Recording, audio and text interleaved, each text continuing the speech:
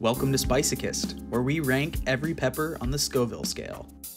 At number 19, we have the Infinity Pepper, with a minimum Scoville heat unit rating of 1,067,286 and a maximum of 1,250,000. This pepper averages out to a Scoville heat unit rating of 1,158,643. This pepper was developed by Nick Woods of Fire Foods and actually held the title of world's hottest chili pepper for 2 weeks in 2011 before being ousted by the Naga Viper chili. Click here for the next pepper on the Scoville scale.